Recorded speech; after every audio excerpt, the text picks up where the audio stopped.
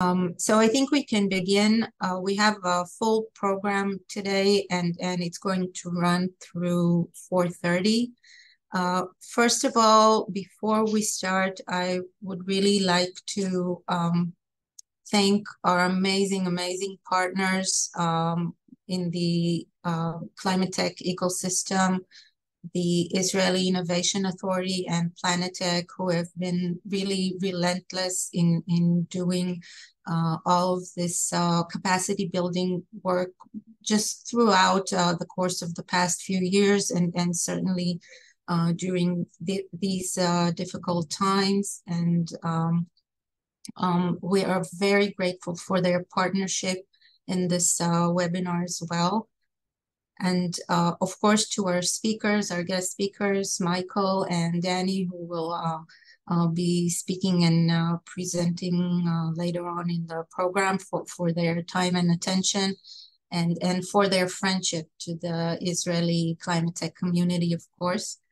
I should say that, of course, as everyone is aware, this is an extremely complex and difficult time for Israel right now, and we would like to just really send our endless love and support to everyone who has been directly affected by the events of October 7th and the aftermath of those events. And we send our deepest condolences to everyone who has lost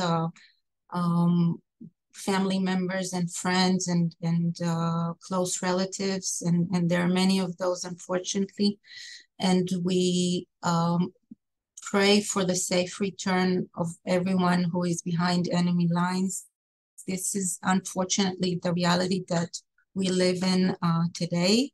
However, we are relentless, as you know, and we are committed to growth, and that is why we are here today. And what we'll be doing over the course of the next hour and a half is looking forward and looking at practical tools for growth within the Climatech community, and primarily at carbon markets as a significant leverage for investment in innovative Climatech technologies. That is a very specific goal, but that is why we are here today, and that is what we will try to achieve.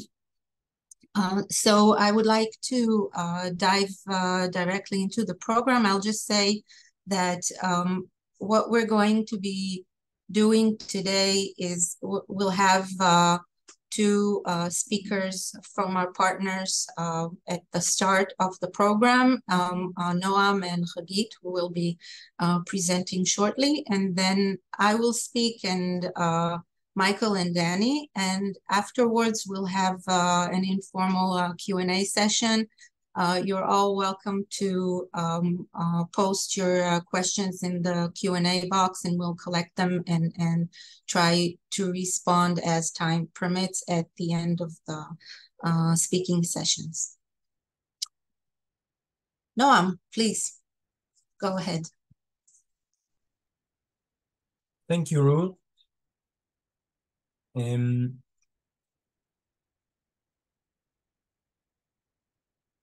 Gal, can you please let me share my screen? I'll start by joining Ruth to her greetings for the family members and the ones who lost and the wounded ones, and for actually the approach of supporting the growth of Israel while we are going through these difficult times. I think I can share my screen now. I'll just, can you see my screen? I guess I will assume that you can. First, thank you, Ruth, for this partnership and all of the team at Herzog and Hagit and the team in the Israel Innovation Authority for being partners in these times and being partners always. I'm the director of PLANETtech. We are a non-profit joint venture of the Israel Innovation Institute. It's an institute for innovation communities. Consensus Business Group, which is an investment house who invest a lot in Israeli startups, and the Israeli Ministry of Environmental Protection.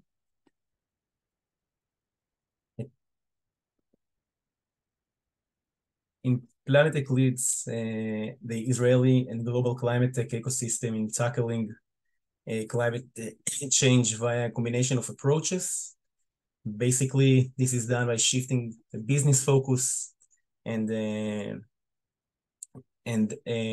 creating a global network for climate innovators, while promoting Israel as a world center for climate change technologies.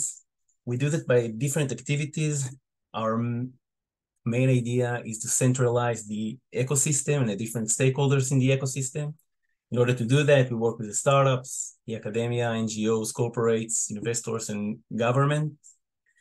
And in a different reality where actually we're supposed to be after the Climatech week, actually the first Climatech week in Israel, a week full of 15 side events focusing just on climate tech, and our main event, PLANETtech World, 3,000 visitors, 70 speakers, 130 startups exhibiting their climate technology.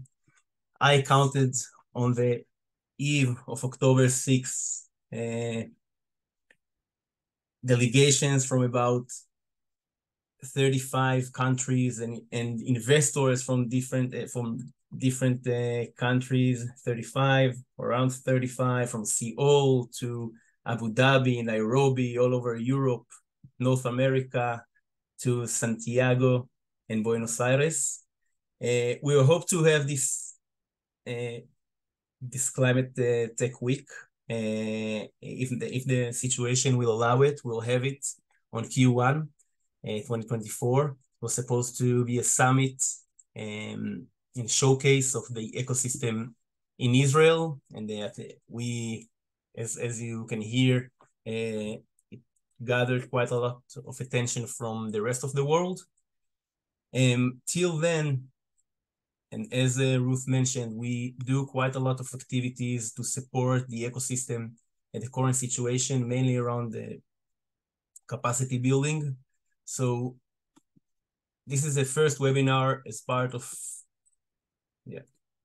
a few other webinars. The next one will focus on investment and financing in these times and climate acceleration programs opportunities. We'd like to expose to the ecosystem some knowledge and support growth. Again, it's at these times. We are going to launch a project that we work on for quite some time now, Job and the Talent Board, focusing just on climate tech. We heard from members of the community that this is something that much needed at the moment. We're launching a project of office hours. Investors and other professionals will devote their times for the ecosystem to share their knowledge, to have a personal one-on-one meetings or one to few meetings. And we're going to launch our PLANETtech startup platform 2.0, basically a new platform with more options and better functionalities. So please follow up on LinkedIn. You can approach us to our personal accounts. Personally, most of the time I'm on reserves, but I promise to answer all of you. And my amazing team is here and works super hard to support the ecosystem these times. Thanks again for all of you for joining this webinar. Hagit, I guess the stage is yours. Okay, I'm here. Hi, Hagit. Hi. Yes, I can start. Can you hear me? Yeah. Okay. So thank you, Ruthie, for the invitation. Thank you for the opportunity to say a few words on behalf of the Innovation Authority on this occasion. I must say I wasn't sure what I should say on this occasion, and it's not so easy for everybody, I guess. Until a month ago, things were very clear in the authority. We had a clear focus on Climatech, including mitigation technologies, the adaptation we need to achieve. Most of my time I put in this. Discussions were about how to do this, how to encourage the ecosystem, and which tools to use to identify and fill in gaps or remove barriers. After October the 7th, after the war started, all of those looked irrelevant. All the plans were canceled naturally, including, as Noam said, Climate Week, the preparations and everything, and other programs we had. And for me, it looked like thinking about climate crisis or changes is a privilege we don't really have at the moment.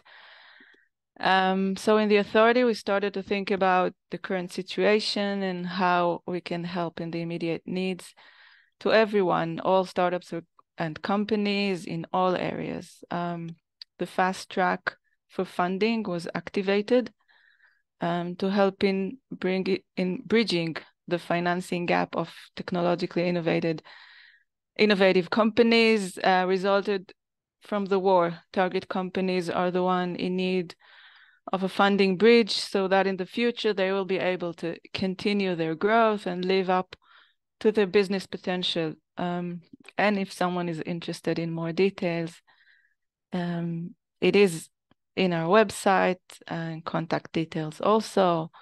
And you can approach me also at the end of this webinar. So we also published a call for proposal to support platforms that connect between companies with specific temporal needs. Here it is. Thank you. With temporal needs of human capital and trained workers with different expertise or experience that can help immediately. So this is another thing we have or we will have soon, very soon. And any other idea someone here has that we can help in the very short term, please let us know. We're very much interested to hear about the difficulties and challenges and to think together how we can help in the very short term. But there's no doubt that we also must go back to think about climate. Maybe now is the time to think about future catastrophes, to get prepared and to avoid what we can, to mitigate and to adapt to changes, and to increase social resilience to future disasters that will be related maybe to climate change. And so slowly but surely we go back to the climate, identifying specific areas that needs more attention or specific attention, either because of the specific potential or challenges, identifying barriers and thinking about tools that we can recruit or establish in order to facilitate and promote innovative technologies, to bring technological solutions to climate challenges while strengthening the economy. That we really need that. So we think how to use all the tools we have in the authority to help entrepreneurs to establish new startups, support the growth of existing ones, and to implement innovative technologies. Any thought or idea also here will be very much appreciated. And that's it. Thank you again, Ruthie, for organizing this event. Thank you also, Noam and PLANETtech, for the collaboration that put us all back on track. We're with you in the next Climate Week. We appreciate it very much. Thank you again for the invitation and enjoy the webinar. Thank you, Hagit. Thanks very much. And again, thanks for the partnership. We definitely look forward to Q1 of 2024 for all of the possible reasons that everyone can imagine. Okay, so I would like to go ahead and dive into the first presentation, which is mine. I'll just say a few words about what we do in this ecosystem here at Herzog. So I'm a partner here at Herzog, and I head the environment and climate change practice. The work that we do in the climate change space concentrates on two main areas. One is work relating to international regulation in this space, primarily in the UA and the United States. And there's an incredible thunderstorm going on right now, and I hope that you guys can hear me okay. But it's quite noisy and very appropriate for the topic we're discussing. And so I'll go back to describing our practice. We have the work that we're doing on international climate-related and sustainability-related regulation, and we have work that is related specifically to carbon markets. And of course, both of those really interact quite closely. Danny, can you put yourself on mute, please? And I think that will really come into play right now when I speak more in depth in relation to carbon markets. And what I'll try to do is really illustrate this from the practical day-to-day work that we do with our clients on a daily basis. So to those of you who know me, you've probably noticed that I make a point of starting my talks with a vivid, timely illustration of why we are gathered here today in this forum. And we mustn't lose sight of the goal that we are attempting to attain collectively. And that is to somehow mitigate climate change to the greatest extent possible under the circumstances. And I came across this visual that really hit me very strongly. It's very vivid in my view, and it basically shows the number of days between billion-dollar climatic disasters in the US alone. And we are now down to 18 days in total, that's all. 18 days between billion-dollar climatic disasters. And clearly we can all understand what this costs, both in physical damage, sometimes irreparable, and both, of course, in terms of the financial investment required to come out of such disasters. Now, ultimately, the climate issue is why we're seeing this incredible influx of regulation all around the world and primarily coming out of Europe. This is not the actual topic of my talk, so I'm not going to delve into that too much, but it is important because it's a critical element to understand the mindset of the organizations that are going to be looking at investing in climate technologies and are going to be buying credits generated from climate technologies. So in essence, if I have to pick one item from this vast array of regulatory and policy developments, I would, of course, speak about the taxonomy because it most vividly illustrates what we're up against here and what our ultimate goal is. And the taxonomy, I think that many of you have heard me speak about it quite frequently. It is also a very practical tool that we use for working with our clients on I guess, designing their strategy for carbon markets. But essentially what the taxonomy is a crystal ball of sorts. It shows us what the economy is going to look like when we're through the transition period and over the transition period. And that's what we're striving to attend. We're striving to look like what the taxonomy looks like. That is our ultimate goal. And how are we going to get there?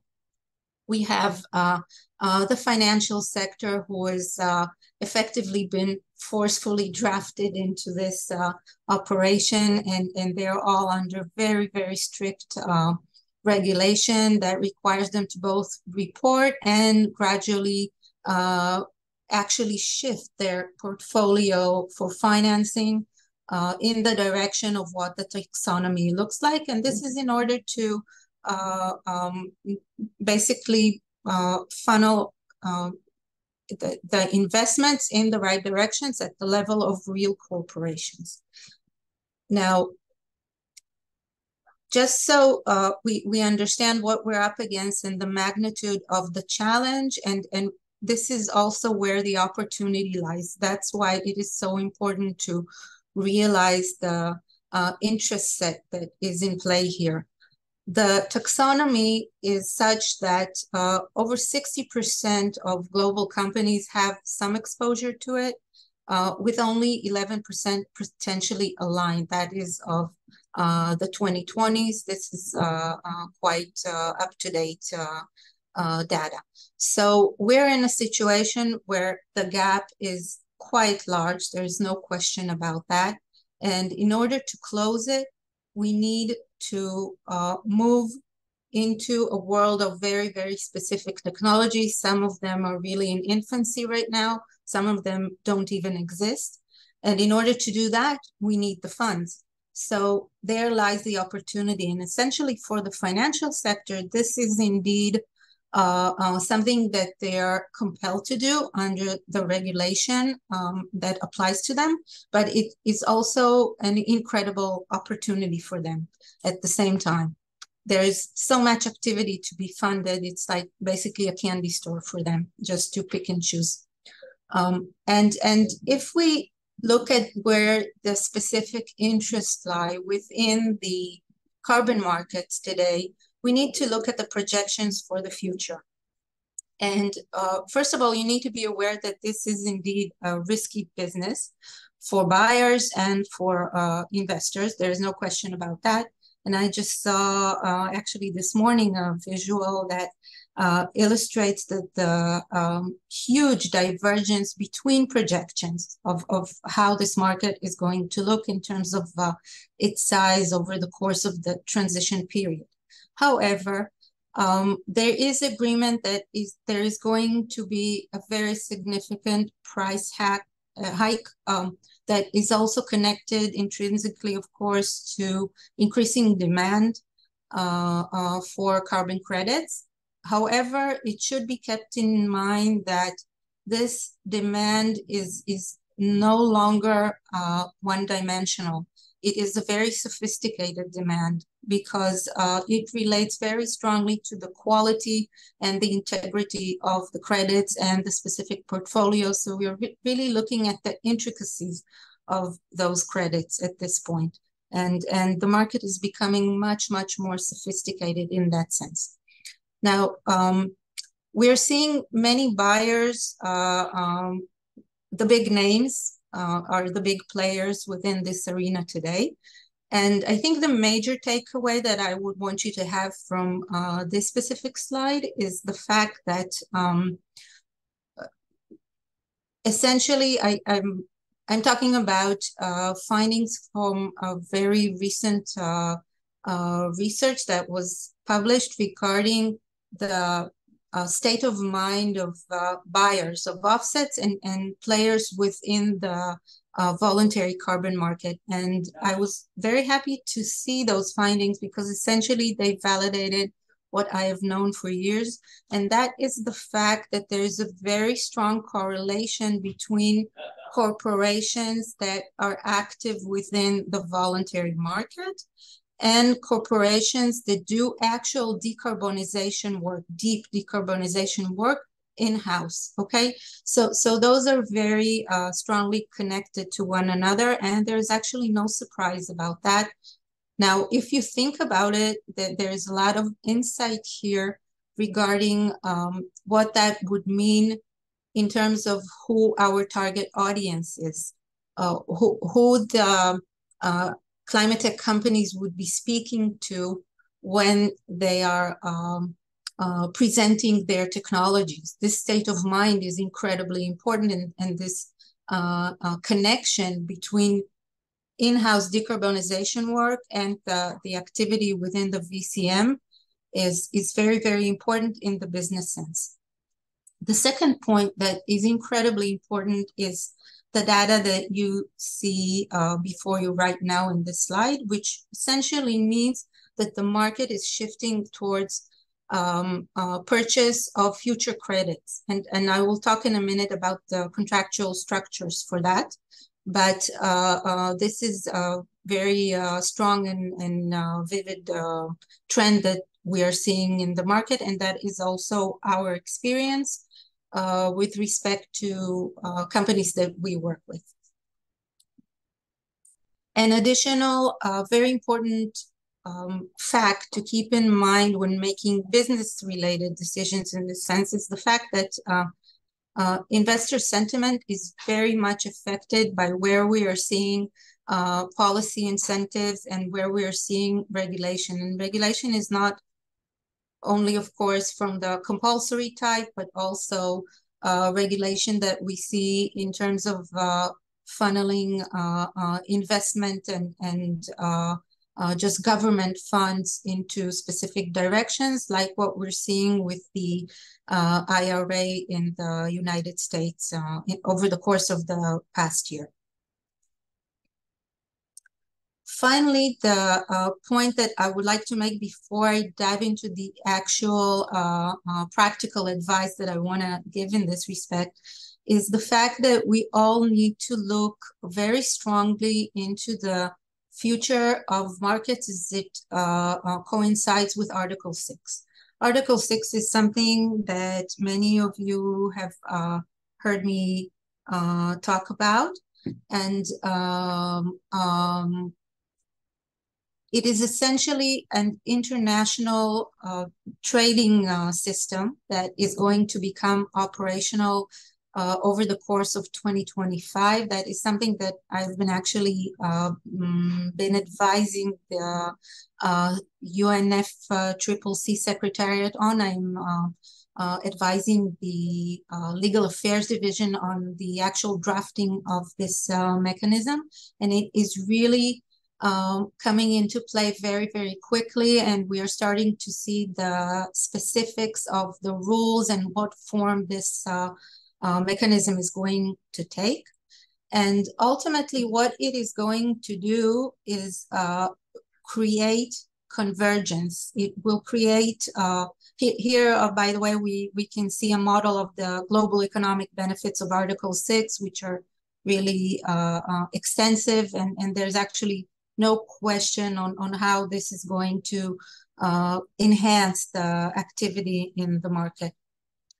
So back to the point on convergence, and what we're actually seeing here is the fact that Article 6 is going to become quite dominant, but it will not eliminate other mechanisms that exist in the carbon markets world. And Michael will talk about the BCM and some of the elements of compliance programs in a minute, but it's really important to stress the fact that none of these are going away. They will not evaporate into thin air. Everything is going to stay in place. However, their size will definitely change, and there will definitely be a convergence into the standards set by Article 6. To that, there will probably be no question. So how do we tie all of this together? What does it essentially mean for us when we're looking at how to leverage the markets to increase investment into climate technologies? So again, the main message that we are coming back to is the fact that carbon markets are not the objective. They're merely a tool. They're a means to an end. because we need to attain a climate objective. The market in itself is not the goal. However, we do have a central tool here, and this is the pragmatism of financial sector, of investors, and so on. And ultimately, like John Kerry is saying here, is the deal bankable? Is the deal bankable? And in order to be able to answer that question for your buyer or for your investor, you would need to look at,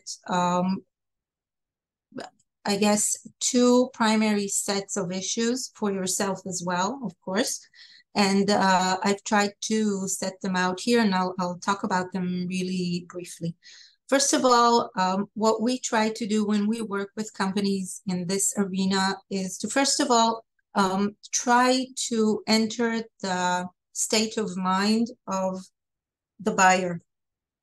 And that is important for the investor as well, because ultimately the investor is going to be looking at the interest of the end buyer of those credits that are going to be developed through the specific technology that the investor is considering investing in. So we're looking at whether we can design and specify a narrative by which it is very clear that the new technology is contributing to decarbonizing the value chain for that specific customer, or allowing them to improve their own internal decarbonization plan. For example, through a program for bond issuance that would have to lean on those types of projects. That's one. Second, are we solving a specific regulatory pain for that end customer? And that can really manifest itself in a number of ways, including reduction in carbon taxation, including elements that can assist in attaining caps under the EU ETS, issues that are related to decreasing prices that are coming in through the carbon border adjustment mechanism, and of course alignment with taxonomy. So those are just a few examples, but once a technology that is being considered for investment can clearly give a response to these questions, are we solving this specific type of pain, or are we giving a response to the value chain, and so on, that can become a real game changer. There is where the value enhancement lies. Of course, then there would come the issue of how we can prove the quality and integrity of the specific credits, and that's like an entire universe of its own that I will not go into right now, but you can see the some of the main issues listed here. The second, I guess, content matter, the topic that I wanted to discuss is identifying obstacles and risks for the Climatech company itself. So there are two major clusters of issues that need to be taken into account. First of all, the actual engagement with the investor. There are several pitfalls and risks that are inherent within these transactions that need to be really addressed in depth when engaging in these contracts. And I've listed some examples here. There's really like a partial list.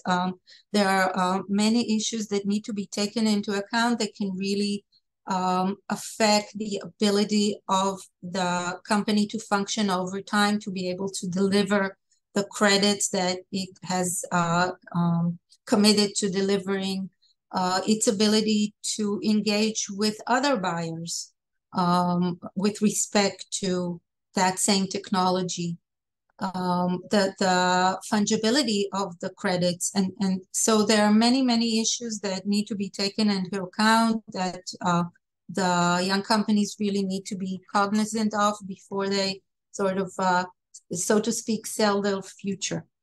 The second content matter world relates to the project development itself in order to commercialize the credits.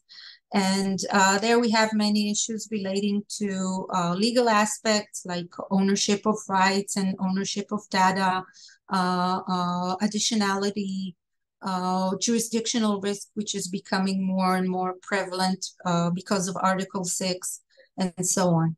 So those are the main issues that need to be addressed. And in my final slide, what I've done is I've listed really the types of innovative tools that are coming into play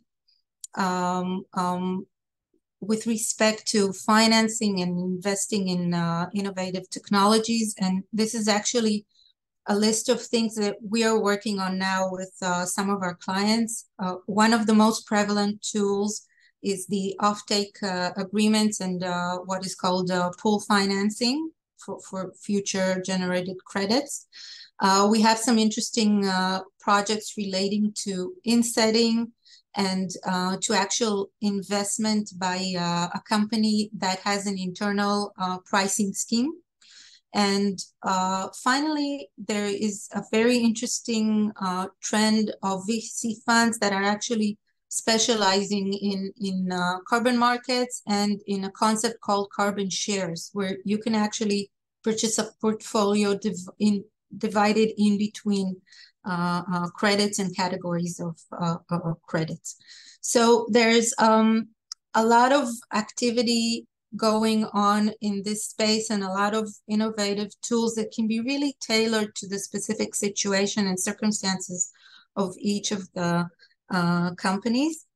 And it is really important to become acquainted and learn how to speak the language of the market, so to speak, in order to make sure that there is maximum value enhancement in these activities. The final issue that we're working on right now that could be interesting to some of you is work that we are doing in terms of really diving into specific sectors. We have work being done in the banking sector for them specifically as actors within markets, and we have specific work being done on mobility and transportation, on alternative proteins, and on the building and construction sector. So if there is anyone specifically interested in those, and please let us know, and we can have a conversation around that. And thanks for your attention. I'll be happy to answer questions at the end. And Michael, I'm gonna hand it over to you, please. Thank you. Going to my screen.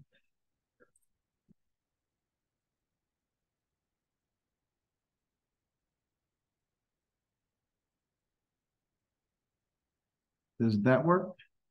Yeah. Great. Thank you. Thank you, Ruth. Very nice presentation. Great lead in to mine. I have to say, I've never been so honored to be on a webinar or talk before, so thank you for inviting me. I don't have words to describe October 7th, but I can say that you have all our support here at Clearblue and also the support here in Canada from all the communities. So, and saying that, I look forward to being in Israel again very soon. I'll focus on carbon markets and carbon pricing. I think there was a lot of great things and so much that you said in the talk before, your talk, Ruth, that touches on this. So I'm going to really try to do my best to keep it to pricing, but I fully agree with all the things you mentioned there, including the opportunity and the need for innovative climate technology. And I'm going to talk about that in the perspective of both the compliance markets and the voluntary markets. I think there's a lot of many opportunities there, but also some misunderstanding of what those two different markets are and actually how they're converging as well at the same time. Very quickly, just to talk about Clearblue and is more about our perspective. Myself and the co-founders at Clearblue, we've been doing carbon markets for almost 20 years now. It's been a very interesting 20 years. through the compliance markets in the EU, through the CDM, which I know many of you in Israel have experienced. I see some old friends here on the webinar that I've done CDM projects with in Israel before.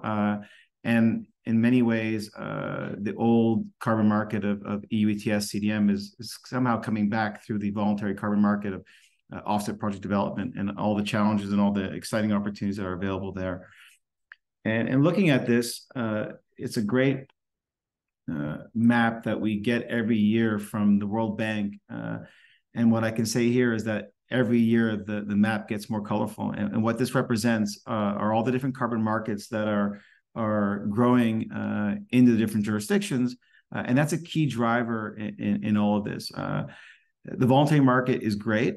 And it's very important. But what the voluntary market is important for is essentially where there isn't a carbon price. And the aim is to have carbon pricing as many places and many industrial and many sectors as possible to put that carbon price on there to drive emissions down. Today is around 25% of the emissions globally are under a pricing scheme, and that continues to increase. And we'll talk about a few of the key ones, such as the EU and then what we have in California. But something to keep in mind is an offset project. When we talk about offset projects, that essentially only occurs when there isn't a carbon price on the activity. If there's a carbon price on the activity, your incentive to reduce is the carbon price itself. So what might be an offset project in one jurisdiction may not be an offset project in another jurisdiction because of the fact of that carbon pricing facing the activity. If we look at the value of these carbon markets, it's also quite interesting to see this from the perspective of where the value, at least on the traded side, is.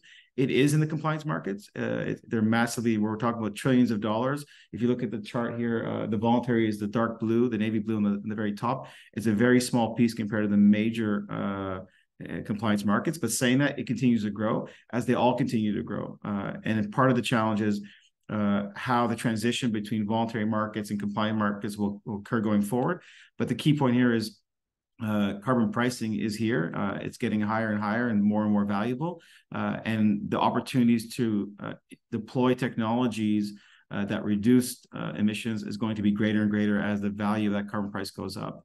As you can see in the compliance markets, it's also, I think this sometimes a misunderstanding as well, that there's a significant need for emission reduction technologies in the compliance markets, not just on offset projects, and seeing where technology can be deployed in those places. And many times it can be even more interesting because of a clearer price in those compliance markets. And again, there's a lot of challenges. We've been working in these markets for a long time now, and we see how difficult it is for many of these compliance entities to reduce their emissions. And many of them are looking for those breakthrough technologies to actually get away from the emissions and get away from the carbon price. When we come to the voluntary market, it's been a very exciting time in the last 3-4 years as the voluntary market has rejuvenated itself, and many companies have now looked to make these reductions and actually commit to reductions through offsets.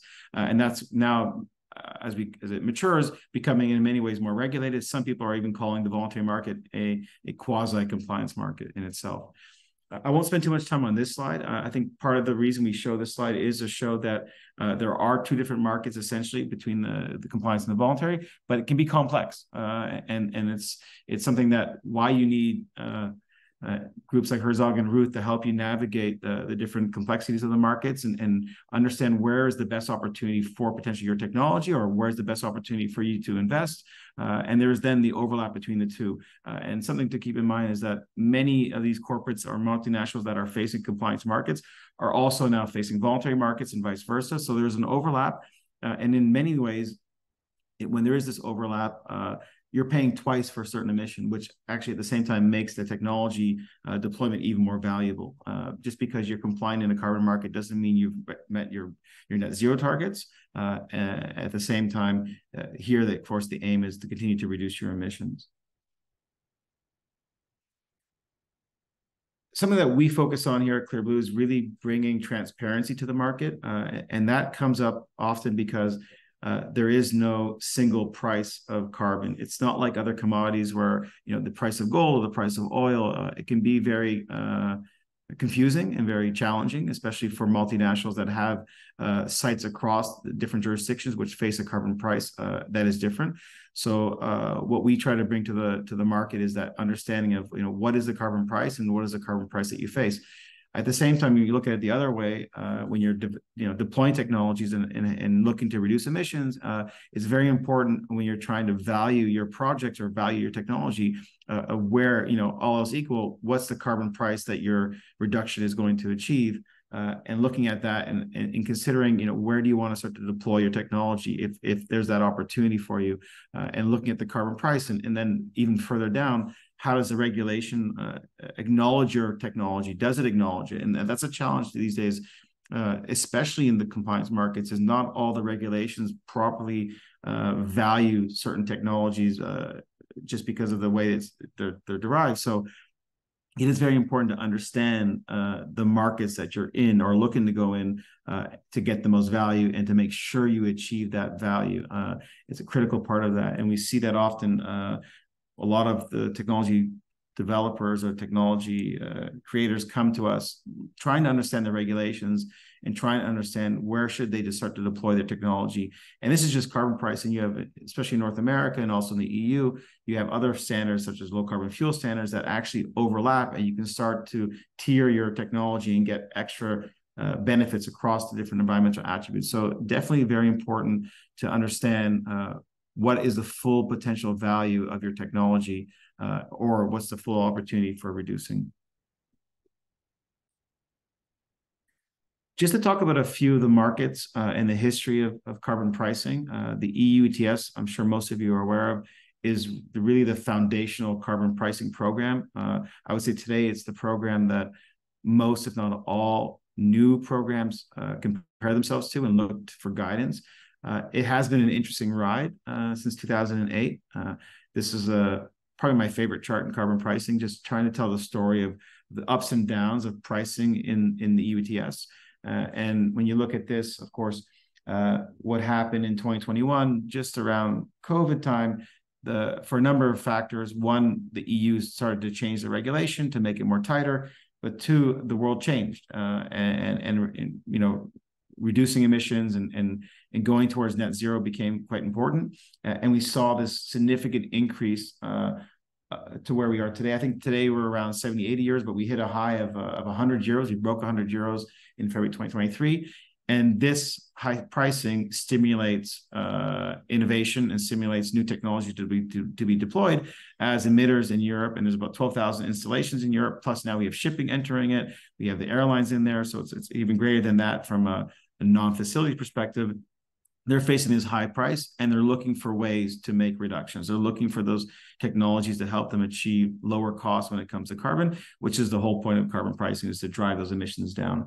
So one thing I should mention, part of this increase that we see here, and when we go to the WCI, the California market, not only was this driven by the market going shorter and emitters looking to secure allowances, financials played a significant role. So a significant amount of financials moved into the EU ETS as traders, which is allowed, and they really drove up prices. They took long-term views on the EU ETS. They still remain there. It's something we collect. We have all the trading data and the position data of all these traders and financials that are moving in, and they're really helping drive this value creation in the EU ETS. And we see the same thing here in California. It's the major market in North America. It's actually linked to Quebec here in Canada. And we see around the same time, this market, it has a floor price, this red line, and you can see historically the price traded at the floor. So basically traded at the minimum price, at least at the auctions. In theory, it can go down below the price, but essentially the red line kept the floor. And after what happened similar time in COVID, for similar reasons, and a big reason, even additional to that, was after many of the traders came in and took their opportunity in the EU ETS, they said to themselves, where's the next big market that we could enter? And California was that market. And you can see the price take off. And now we're trading at all-time highs in California. even under the economic conditions, as there's a strong belief in these markets and a lot of financial players entering this market and taking positions around that. So it's quite interesting to see this. I think we're at a unique time in carbon markets where we've never seen so many investors taking positions in these markets. I think we're going to share these slides, so I won't go into details on all these, but from an investor perspective, you can see here that it's a unique opportunity. There's not a direct correlation between other markets. So I think a lot of the financials look for opportunities with that. There's different ways of investing in these markets, from taking ETFs to taking long positions, short positions, and then actually entering into, as Ruth mentioned, looking into investing into projects themselves on the offset side of things, and actually funding technologies and supporting emitters to make those reductions. If we start looking at the general bigger picture here, and that's the going to net zero, what we've seen over the last couple of years, and there's a reason why this tails off, because many of the emitters have decided years ago to make commitments. We saw these major corporates make commitments to go to net zero, do all they can do to make reductions on site, but of course it's very difficult to reduce anytime soon, and we like to share this because we often hear criticism of the voluntary carbon market and say, well, just stop your emissions, and we know for a fact that even when you face a carbon price like in the ETS of 100 euros, you are still emitting as an emitter, because it's next to impossible to shut down your emissions, especially quickly, and to expect corporates to come there and to just reduce their emissions overnight is not possible. So one solution to that, and one possible tool for that, I should not use the word solution, looking at my slide, are offsets. And the way we see it, and the way it is if we cannot make our reductions on site, we can support reductions that otherwise would not occur. And that's an offset. And Ruth touched on the concept of additionality. It has to be really stressed that offsets are only those emission reductions that wouldn't have occurred without the investment, without the carbon price. And it can occur, again, where there's no carbon price. And something to keep in mind, the Western world created this climate change issue. It is what it is. I don't think we can expect developing countries to not be able to grow like the West did. At the same time, we cannot impose a carbon price today. They have to have this opportunity to grow. So rather than let them grow and make the same mistakes that we've done, we're providing an incentive through these things called offsets to say, hey, don't do it this way, do it the better way. And here's some support with that through financing, through things such as offsets. But there's no good corporate citizens going to say we're going to use offsets and continue to use offsets for forever. No CEO wants to keep on paying for these extra emissions. And as Ruth mentioned, those that are buying offsets have more incentive to make their reductions internally than those that don't, because it's an extra cost that they don't want to pay for. So it's actually the opposite. It's not greenwashing. The fact that you are buying offsets will drive you to make reductions sooner as a corporate than later. What is the voluntary carbon market? Again, I'll say it's not greenwashing. There are buyers, there are sellers, and there are rule makers. They're sitting in the middle. Groups like Vera and gold standards. Again, it's not driven by jurisdictions. It is driven by these independent bodies, such as Vera, which are non-for-profits. They're there to help run the system. It's not perfect. I don't think any program is perfect. It's getting better. I think there's been, and we'll touch on that after, a lot of criticism, unjustifiable of the markets over the last couple of years. I think it's more important to build them up than break them down. So that's what we're trying to do. And I think building up the credibility, building up and ensuring additionality will be key, and bringing unique and interesting technologies to the forefront is what the voluntary market will do. Just want to touch on this topic. I think you hear a lot about this, especially in the tech world these days. You hear about carbon removal, you hear about DAC, direct air carbon capture, all great things. DAC is great, but DAC isn't going to solve our problem anytime soon. If you look at the largest projects that are out there today, it's about 6,000 tons a year. When we're talking about millions of tons that need to be done, or billions.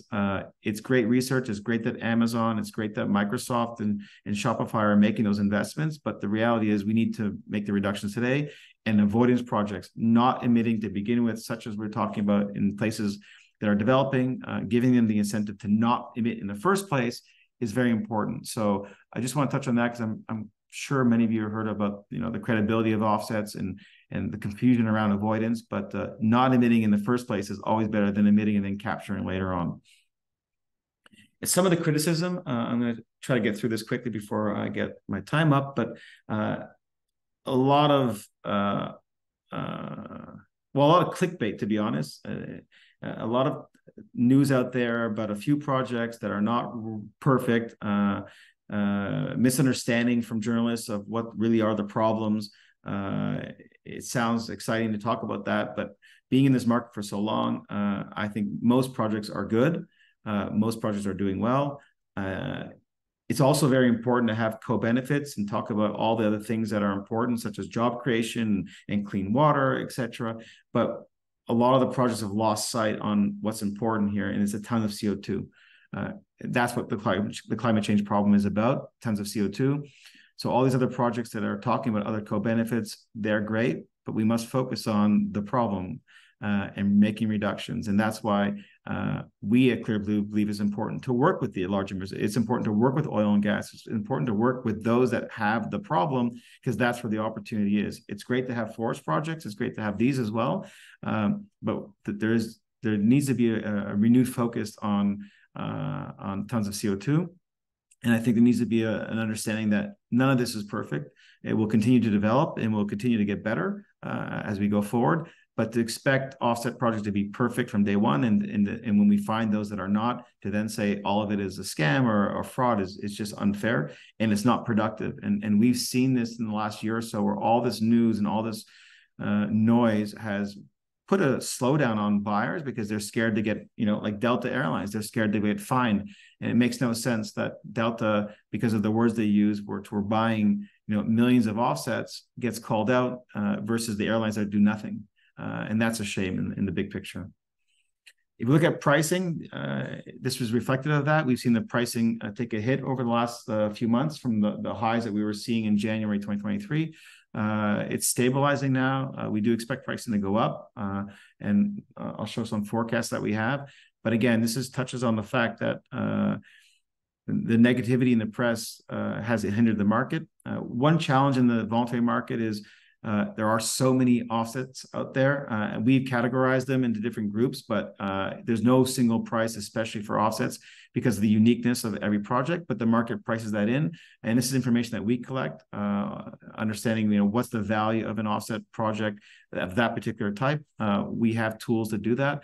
And I think that's quite important for those that are looking for the value of their offset potential project, or continue, if they have one today, what's the value of that offset? So we have all that data, happy to share and show historical data. And we also have forecasts as well that I can show you after. Very quickly, I want to say that going back to the criticism of the voluntary and the offset market, it's not easy to develop an offset project. It takes a long time.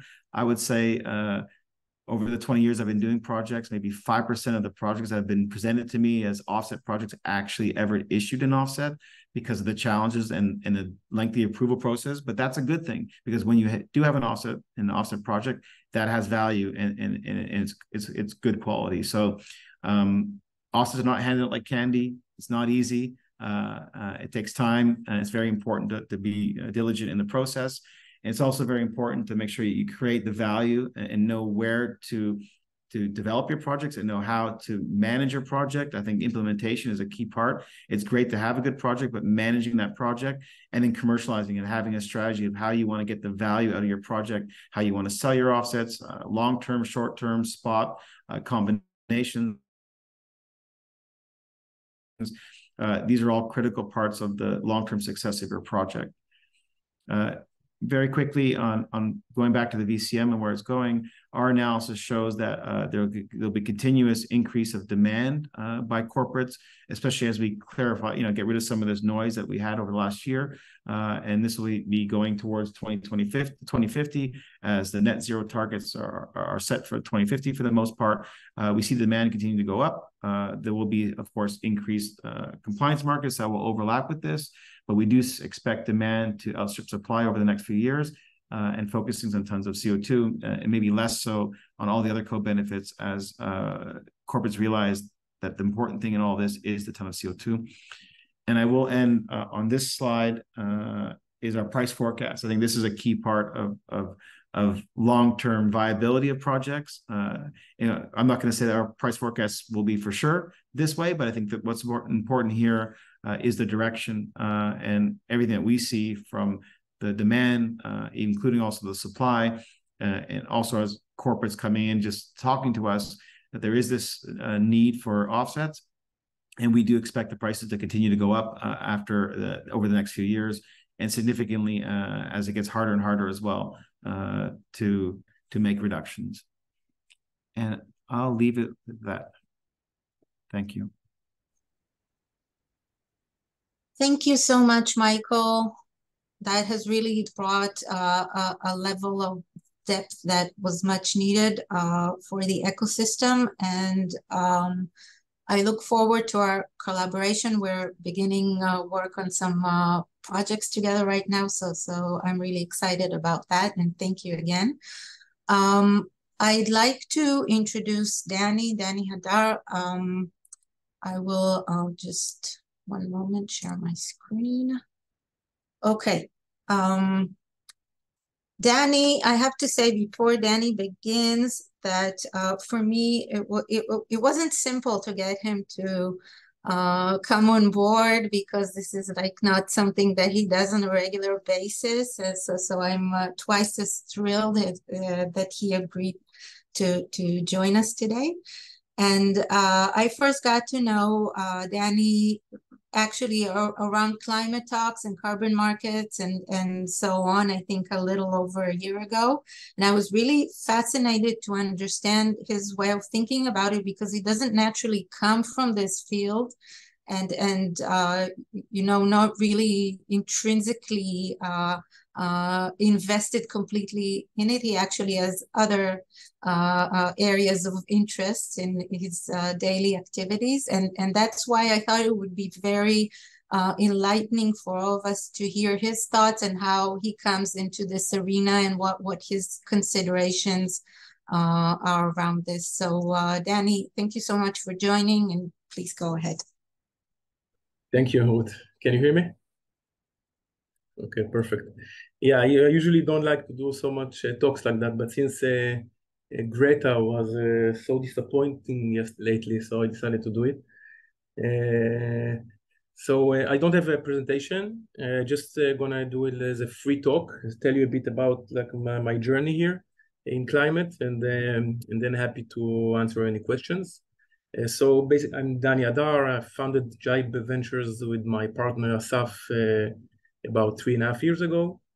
So we invest in Israeli entrepreneurs at seed and pre-seed stage, and we do it in few sectors. So we do, like everyone else, enterprise software and fintech and cybersecurity.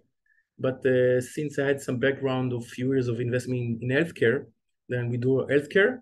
And about 4 or 5 years ago, I started to get more excited about the climate and the potential of investing in technologies in climate. So I would say that we are not a climate-focused fund, but it's definitely something we put a lot of effort into.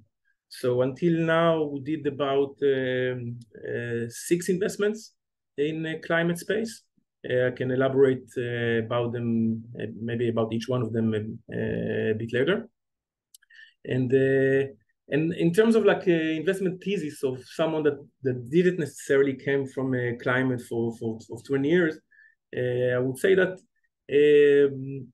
so as seed investor, eventually we really try to focus on the founding teams that we believe has a strong background, not necessarily in climate, but strong background and capabilities and skills to solve a specific problem that basically they set themselves to solve. So we're not necessarily focused on like a specific space like agriculture or energy, but rather on anything that is a tough problem, technical problem, with a great team that we can rely on, and when we believe the market is large enough and it can be scaled to something meaningful. So not a niche project, which basically it's almost anything in climate nowadays. Now a lot of those problems that they try to solve needs to rely on carbon markets as a business model, which I have to admit, I mean, we are not very excited about that part.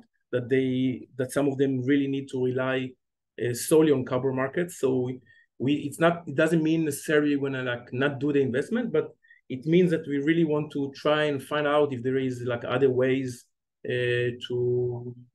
for more business models in addition to the carbon markets.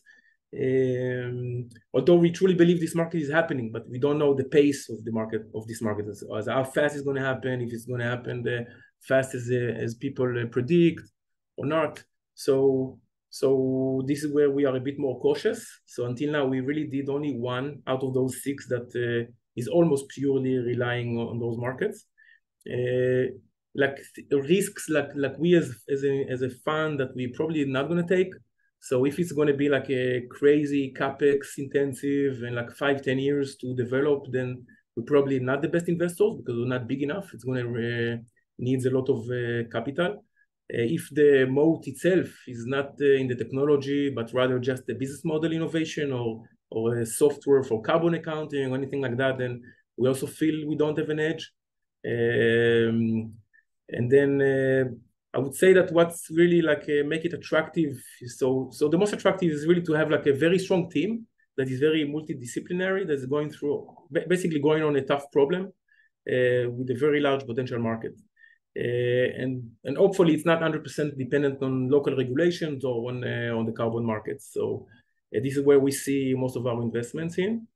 I can give, I think the best way to do this is to give you examples of investments that we did, and then in the Q&A session we can go deeper on things that you are more interested to learn from the perspective of a seed investor. So I would say, the first investment we did was in Tomorrow.io. It's more on the adaptation part, not necessarily on mitigation. Like their mission is really to help countries and businesses to better manage their weather-related challenges. And they supply information and insights and everything to manage those. So they use like proprietary data. They use satellites now. It became like a space company in the last couple of years. It wasn't like that when we invested. Basically to give the most accurate and most real-time insights and warnings on weather-related disasters. So Ruth, I think showed that every 18 days you have those disasters nowadays, so they can give a lot of warnings about those as well as any weather related. And then another investment that we did is in the carbon capture space, which is Clearblue. It's on the mitigation part. So they basically a solution to remove the excess carbon, the excess CO2 from seawater, and they lock it away. So by doing that, they both counter like the ocean acidification and also the environmental impacts, and they can capture the carbon. Now, this is an example of a company that when we invested, we were thinking about what other business model other than carbon markets can be here.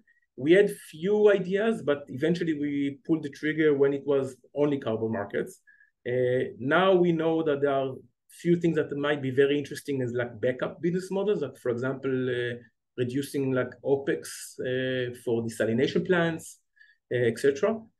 So we did like a pre-seed investment. The technology is really proving itself so much that the Frontier chose them and bought future carbon credits from them, which is a very big sign of the potential of the technology.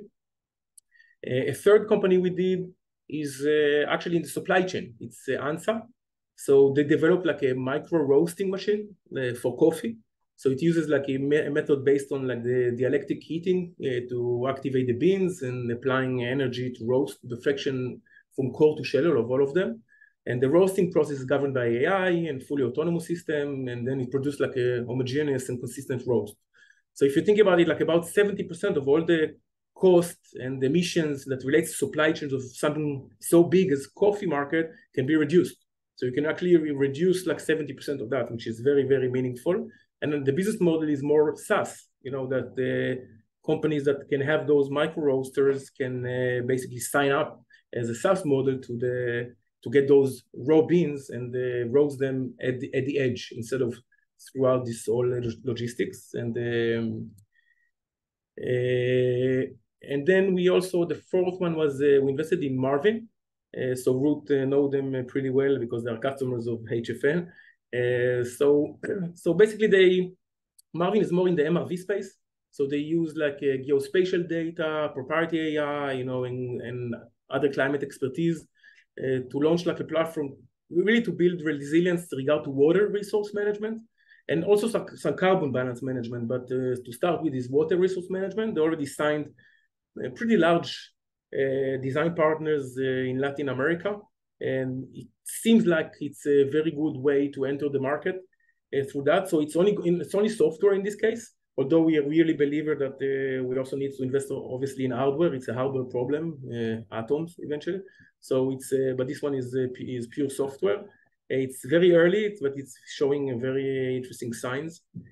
Another one we invested. Many of you probably know from what's happening right now in like in Gaza.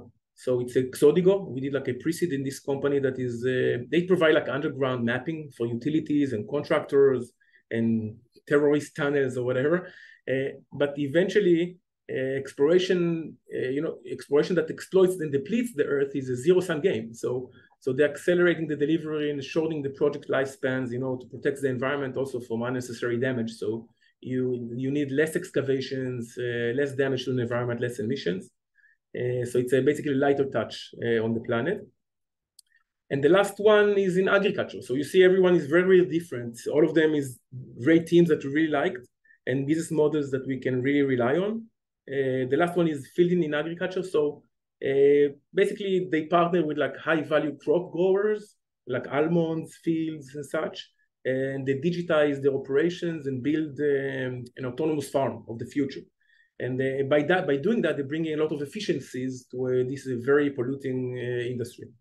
They're already in a later stage, so they disclosed like a B round recently, and they're doing very well right now, mainly in the US. So I'll stop here. I think what I really wanted to emphasize is the examples of what we do and how we think about the carbon markets, whether we can rely upon or not. And happy for the next 50 minutes, so for all of us also to answer specific questions that you may have. Thank you so much, Danny. It was really interesting listening to you and looking at the market and just the Climatech space from your perspective, and just that diversification of your portfolio, which is really amazing, I think. And I'm also glad to hear that it can happen that my investment advice actually works. Maybe I should, change sides and move to your arena. Maybe I have a future there. Okay, so we do have a few questions that I'll try to moderate, and Michael, some of them are directed to you, and some to Danny. So, Danny, in terms of just building on what we heard from you right now, maybe you can elaborate a little bit more specifically on the technologies that are interesting to you right now, or specific sectors that you are looking at and see as those with potential in the long term. That some things that perhaps you decided to make investments in over the course of the past few years, but you have shifted from, and now other areas that you would be more interested in. So we are not so much like theme driven. We're not so much top down investors in the way that we operate in Jibe. Because we are a more generalist fund, so we invest in few sectors and not necessarily just in climate. So we really focused on bottom up. So we focus on really listening to ideas that founding team has. Then we go and research those ideas internally to see if the idea and the technology first has good modes, and second can be really scalable to something big. So if it's a carbon capture, for example, idea, and if it cannot eventually like reduce 100 megatons a year, then it's not interesting, like for us, if it's too small, too niche. So I would say really, like you said, we continue to be that way. We continue to really focus on bottom up. Like if the founding team is very, very strong in the way we believe it should be very, very strong, and the market that they go after is big enough, then usually we do the investment regardless of which areas in climate is going to be. That's on our side. So as an example, one of the investments that we did that I didn't mention here, it's very new. It was like really 3 months ago. We invested in a team in ideation in climate. So really, like we really believe in this team, and now we are kind of exploring different areas for them to build upon. And we just ruling out a lot of ideas. This is too small. This is not hard enough. You know, this has a lot of competition. And until we find something that we think we should work on and can be really impactful eventually. So I don't want to say I'm just going to go energy, I'm going to go mobility, I'm going to go agriculture. I don't care. I mean, as long as it's impactful and hard, and this team can actually do it and be really the best in it. So that's how we see that. As a seed investor, if I was like an A-round later stage investor, I might have more of a theme that I want to go for, but not in our case. Thank you, Danny. So you mentioned scalability, and that of course is like we're in a situation where our challenge is basically what we're facing is trying, I guess, to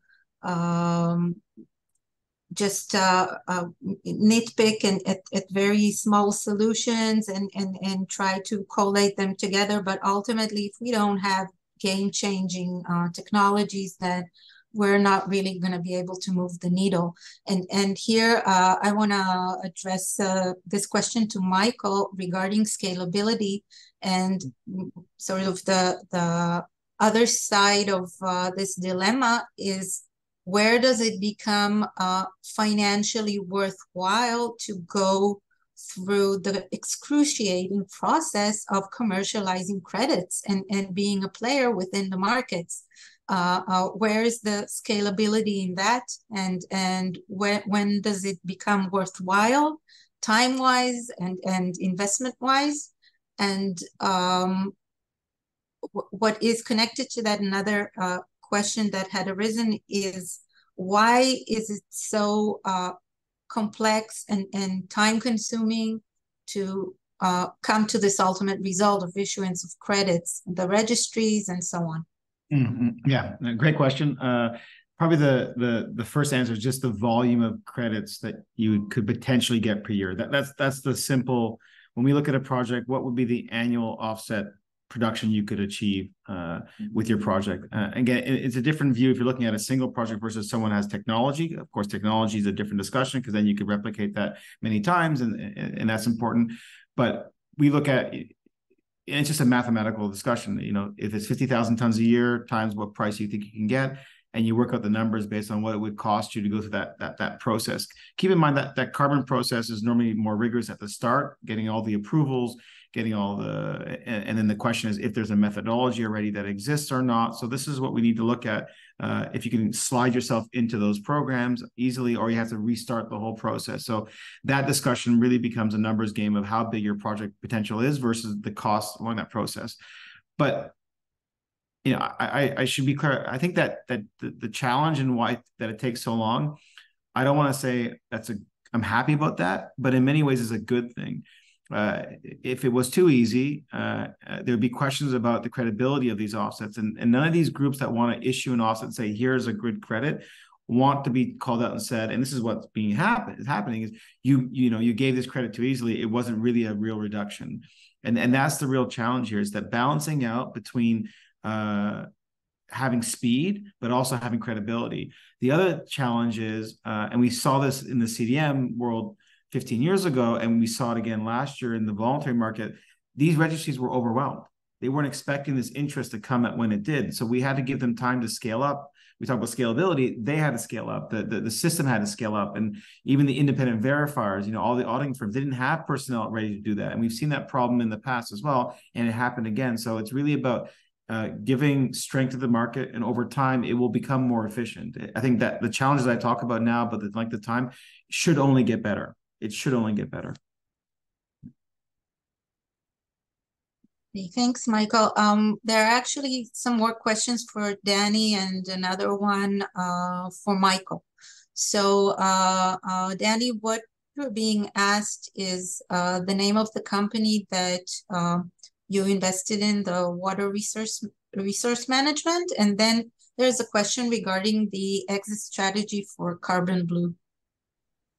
So the company it's not water resource management so much, it's more like water stress problems that might be like desertification and such. And it's a Marvin, so it's a Marvin Blue, which is one of their product lines in that. It's also like a carbon product, a software company. So that's one. As for Clearblue, so there are few. Clearblue eventually develops it's like a duck, if you think about it, but it's from seawater. So, but think about it as the same exit strategy of duck companies. Eventually, they build. If the more the technology is mature, they can build those facilities to capture the carbon. And for now, they're going to be very reliant on carbon markets, but also potentially on the business model I mentioned before in the desalination plants. The development of those facilities can be internally or can be basically licensed outside. So it really depends where it's going to go, and then eventually exit-wise, it can either be selling standalone facilities. It can really be sold on a multiple of revenues. It can go IPO eventually if it's big enough. So the way I see it is really like a traditional startup that is just hardware, not software. So it's very typical and very similar to other hardware startups that develop facilities and factories. That's what I have to say about it. Okay, great, thanks. So there's another question here regarding how to certify a new kind of carbon credit and where to start. Mm-hmm. So to the person asking, essentially you have these people here with you, and there's, I should say, there's a specific, very clear process that one needs to go through in order to ultimately certify and commercialize credits. It really, the specifics depend on the type of technology or project and what sector it's in, and a lot of legal and regulatory issues, a lot of financial issues. So all those questions need to be analyzed and answered before you proceed. And also, of course, the question that Michael addressed before regarding the viability, the financial viability of the entire project, because there is it's time consuming and it is costly. So it needs to be worthwhile, of course, in order to invest the effort that is involved. However, as I said at the outset, there is a very, very specific and almost regulatory process that needs to ensue in order to be able to end up at the point of credit certification and issuance. And it's a clear process that, it varies from registry to registry, on platform to platform, but the essential elements are almost always the same. That's just, in general. And now, before we conclude, Michael, if you can address the question to you that related to the increasing demand in carbon offsetting. Do you think the necessary technologies are already there to cope with the rising amounts of carbon to be offset? Yeah, another great question. I would say no, but that's another good thing. I think that's where this innovation and groups and people like Danny can invest in new technology to achieve this, and that's all part of the process. That this is what carbon markets are here for, to get these new breakthrough technologies that can deal with this issue of needing to offset all the emissions that are out there.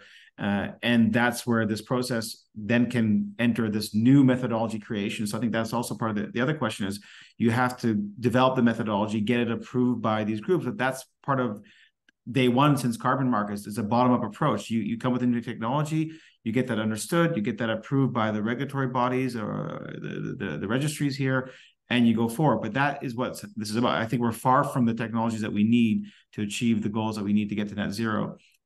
So lots of technologies to come. Thank you, Michael. And I think we're coming to the conclusion of this event. It has been really a pleasure to host everyone and to partner with the Israeli Innovation Authority and with PLANETtech. I really, really wish it were under different circumstances. But if I may be frank and open, I feel like if we do need to address these challenging times, then there couldn't be a better community and a stronger community, and I feel honored to be part of it. So thank you all again very much, and I really hope that we continue to meet in this format. Everyone is more than welcome to send us emails with additional questions and follow-up, and we will be, of course, distributing the recording and the presentations. Thank you very much. Thank you, and have a good rest of the week. Bye, everyone.